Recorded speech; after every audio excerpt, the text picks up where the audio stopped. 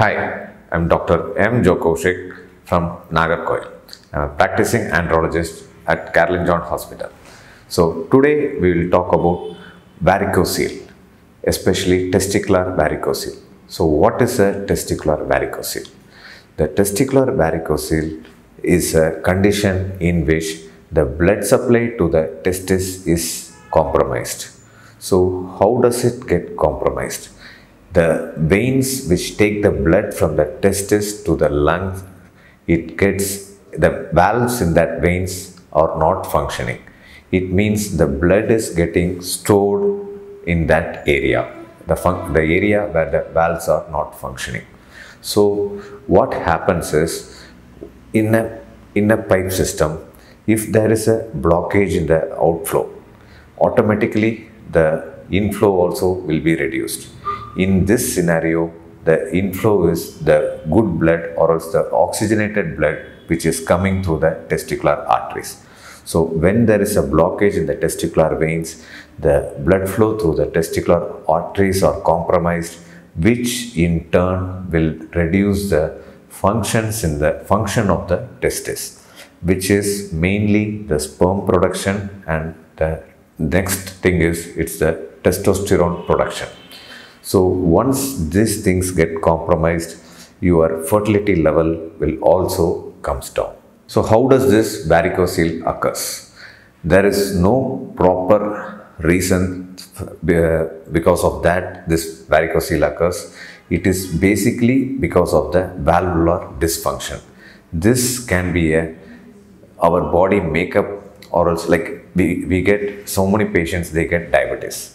So there is some genetic predisposition in diabetes, but in varicocele there is no genetic predisposition. It is basically about our body, how the vascular system is made of.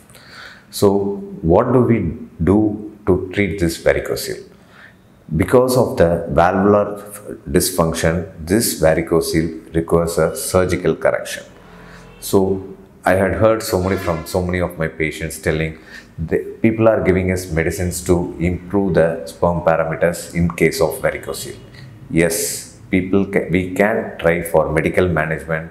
So how does that works is, we will increase the micronutrients and the drugs in your blood, so that the minimal amount of blood which is coming into your testis consists of high level of micronutrients, which will improve your sperm production.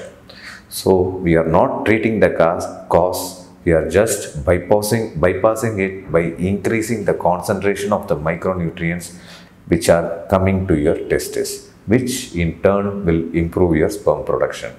But it does not give a permanent solution, or else the sperm production also will not be improved up to the desired level for a successful pregnancy in most of the cases.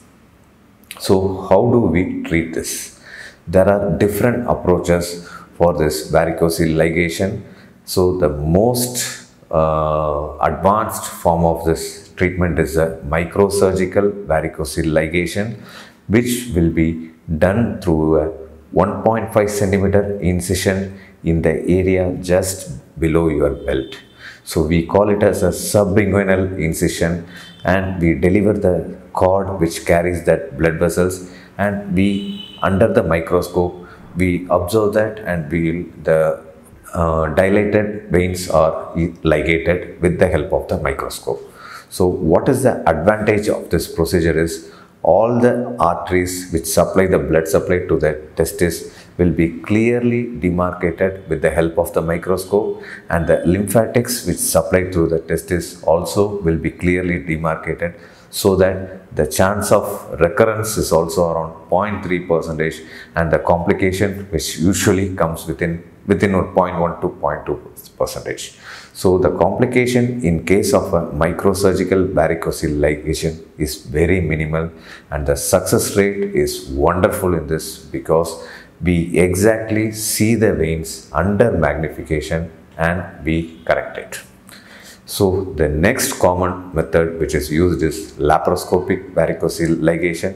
It also has a good result, but compared to the laparoscopic varicocele ligation and the microscopic varicocele ligation, the success rate, there is a significantly increased success rate of 15% in case of microscopic varicocele ligation.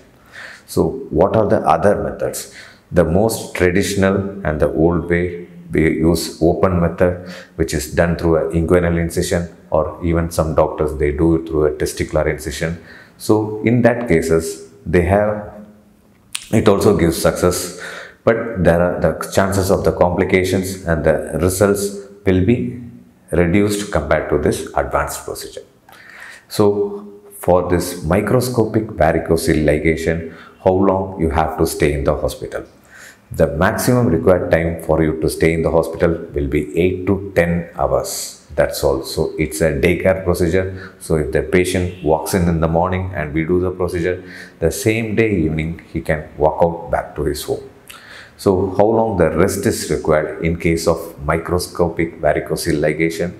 Usually we advise the patient to take a day off for 2 days, and from the 4th day onwards he can go for all of his work. So even if he is a manual laborer, he can start his work on the 4th day onwards. So should the sutures be removed? In this microscopic varicocele ligation, we use absorbable sutures so that the sutures also need not be removed.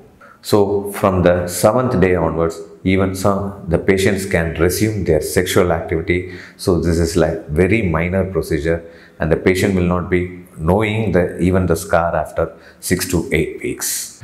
Thanks for watching our channel, and if you have any queries regarding varicocele, please put in the comment box so that we do reply in that. Thank you.